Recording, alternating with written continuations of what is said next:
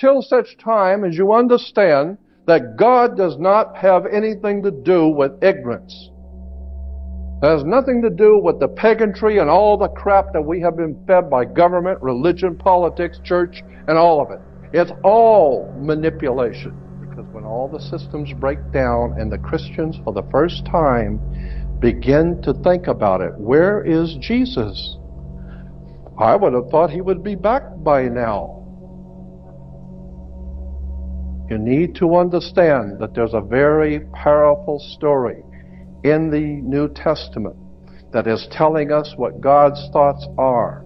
But you need to understand it is symbolic, and there's a powerful story there. The Bible, the Old Testament, the 12 brothers of Joseph, and the 12 tribes of Israel, and the 12 apostles. What are you talking about? 12, 12, 12. Why 12? It's the 12 signs of the zodiac, the 12 hours of day, the 12 hours of night. God's Son, that's why 13 is an unlucky number. God's Son, with His chosen 12, is a divine number in heaven, 13.